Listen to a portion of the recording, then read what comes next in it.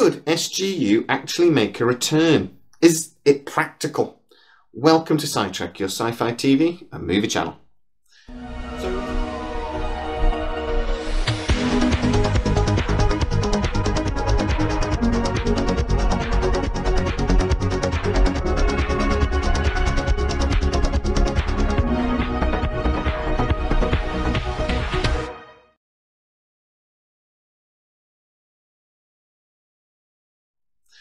So I recently did a video about Stargate Universe and how Joseph Mallozzi and Brad Wright have both said that when the new series of Stargate comes, if ever it comes, they really hope to have a conclusion for the SGU storyline.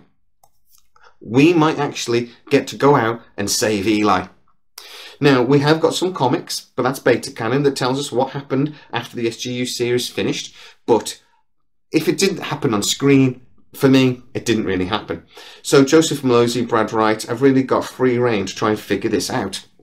But is it practical to do this?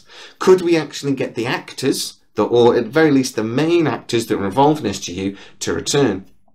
Now, I should say, first of all, I don't think SGU is going to get a series. I don't think we're going to get a new 10, 12, 22 episode, whatever, series of Stargate Universe. Eli Wallace? Actually, Eli's not here right now. Okay, whatever you guys think that I did, I swear you got the wrong guy. Do I look like someone who'd be standing here if I didn't already know everything there is to know about you? Yeah, not really. Right. But I could see that as part of a new series, we could get maybe a double episode, or maybe even a short little mini-series of 5, 6, 8 episodes, where SGU is resolved. So, what are the actors doing now? Could they return, at the very least, for a couple of episodes? Basically, where I'm going with this is, I've looked at their IMDb, I've looked at projects that are coming up over the next couple of years for the main actors, and I'm trying to see if any of them are actually signed up to anything that would restrict their ability to return. I'm sorry, on the way to another planet, 21 light years from here. I can't go. I have things that... We know about your mother's condition. You just know everything, don't you? We also know that you are currently unemployed, and that your mother's medical coverage is an ongoing issue. So let's start with Robert Carlyle, one of the biggest and most successful actors from Stargate Universe. Well, he's got a couple of projects in the running at the moment, but there are a couple of movies. The Performance is in production at the moment, and The Blade Artist is in early production.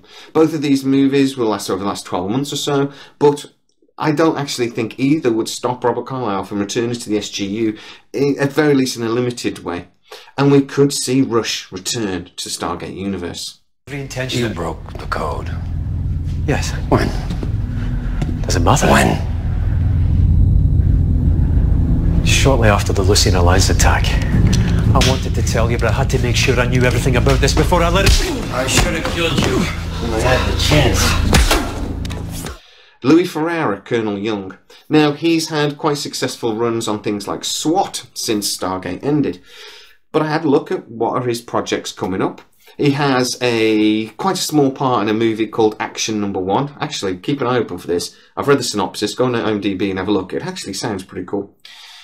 He also is doing a mini-series called Shogun, but really it's not clear how big a part he is in doing in that. But his career does seem to have slowed down a little bit in the last 12 months. Louis Ferreira, our Colonel Young, could most definitely 100% return to the SGU.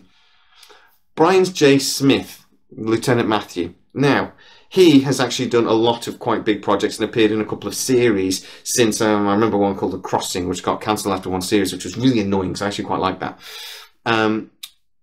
But again, I had a look at what he's doing over the next 12 months. He's doing something called The Class of '09, which is a mini-series, which again, looks like quite an interesting project. And he's doing a movie, The Treatment, which is in post-production at the moment, so he's actually already done the work for that.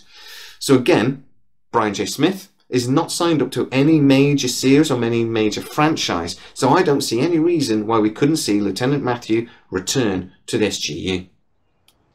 Right. I think I want my lawyer to look it over first. And by lawyer, I assume you mean mother. So we'll just agree then that I will call you.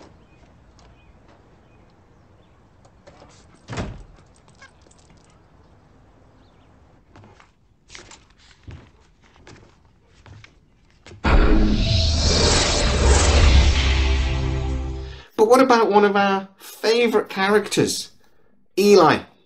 Well, David Blue actually is on the internet a lot. He's on something called Twitch and he does a lot of gaming things or whatever as well.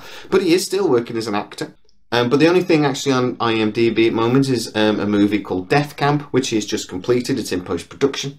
I don't see any other projects that he's signed up for at the moment. So having Eli return to the SGU is not only a possibility, I actually imagine it would be very, very easy.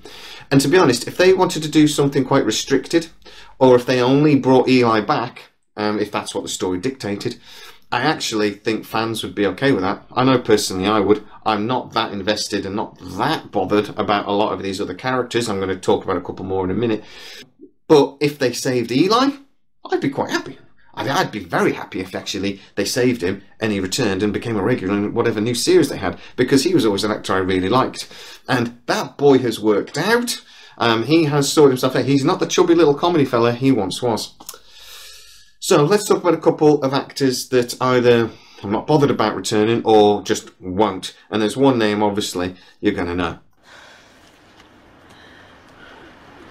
What? Why didn't you pull that trigger? There's no predicting how someone's going to react in a pressure situation. Panic sets in. People freeze. It happens. But not to you. Something got inside your head. What? I think I died. Jamil Walker-Smith played Master Sergeant Greer. Now, he was a character I always actually really loved because he was always a bit dangerous and a bit crazy. He has done several movies and appeared in a few series. At the moment, he's appearing in a little short run in The Rookie. He's appeared in 2 or 3 episodes. He has done something called Steal That Horse, which is in development at the moment. He's done Chuck Hank and the San Diego Twins, which is in post-production at the moment as well. So again, he's not signed up to any major franchise. He could very easily return. And to be honest, he's a character I would like to see return because he had a bit of an edge to him. Somebody who I'm not bothered about returning is Chloe. Elise, oh no, so I can't really say this woman's name. Elise Levesque. Elise Levesque.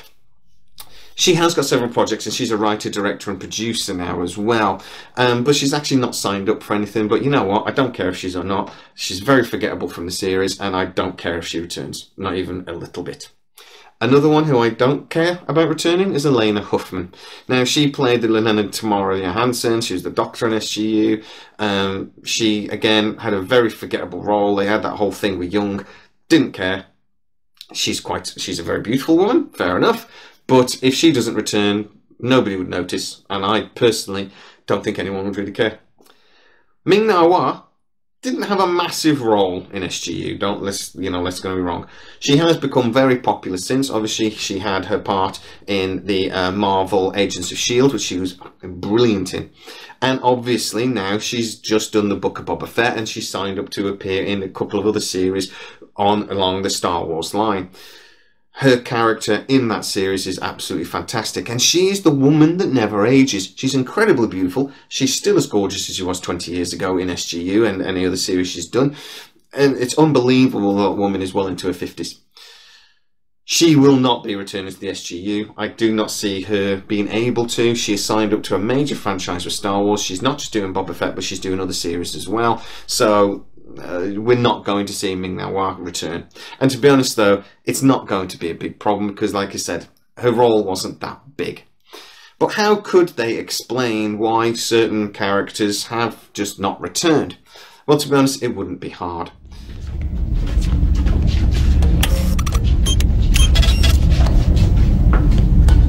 Come on. Mr. Wallace.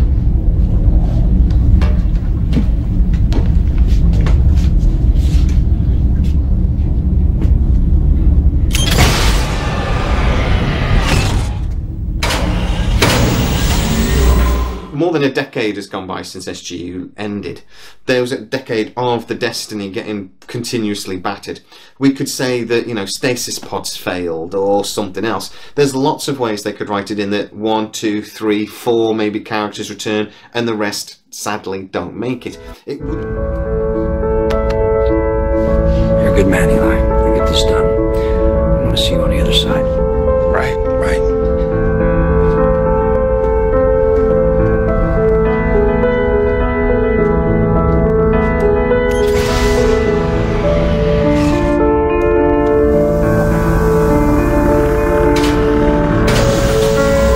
wouldn't be difficult to write this in, and, you know, it would be really logical. So let's see what happens. We are going to get a conclusion to the SGU, according to Brad Wright, so let's fingers crossed that actually a lot of the actors are available, and this really seriously could happen very easily. So if you are new to the channel, please like, subscribe, hit that bell notification, it really helps us out. Also, you could consider becoming a fully fledged side trekker. Hit the join button, it really supports the channel and helps us keep going. As always, please stay safe, get in the comments, tell me exactly what you think, and I'll see you next time.